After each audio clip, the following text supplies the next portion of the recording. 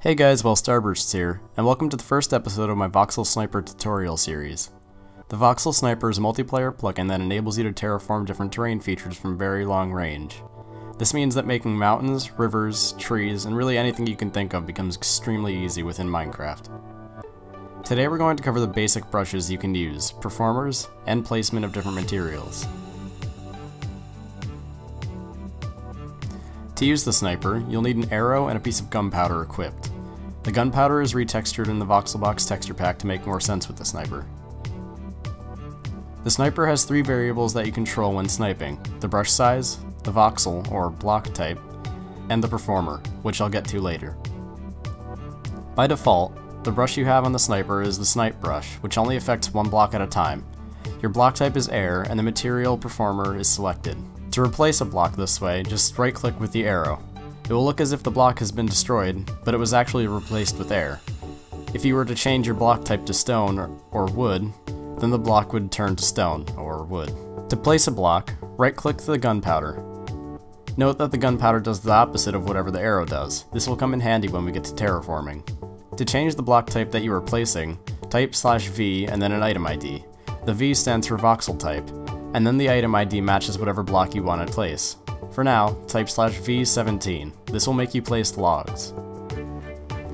Again, note how the arrow replaces blocks that you click on and does not destroy it. There are 6 other brushes you can use to place blocks in other patterns.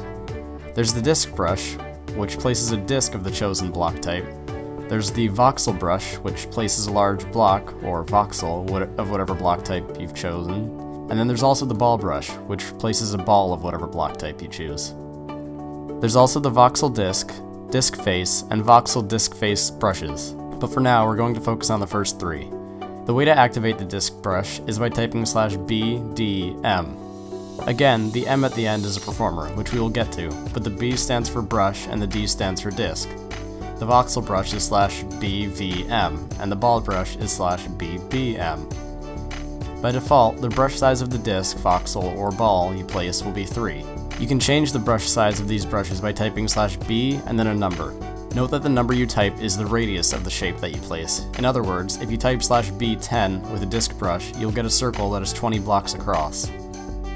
You undo with the /U command. If you need to undo or remove more than one step, type the amount of steps after the command. If you want to undo 5 steps, type /U5. Now to explain what performers are. While the brush type tells the sniper plugin what block pattern to place, the performers tell the plugin how blocks within the brush's region will be affected. On all the brushes I showed, I was using the material performer, which just places material wherever I click. Performers have 2 parts. The first letter you type describes what is being placed. This is mandatory. The letters here can be M for material, I for ink, also known as data value, and C, which stands for combo, and gives you the benefits of both.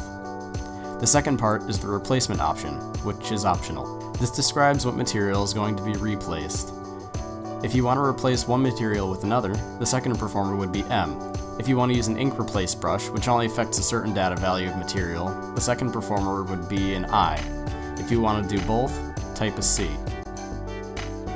To change the material that you are replacing, type /VR and then an item ID.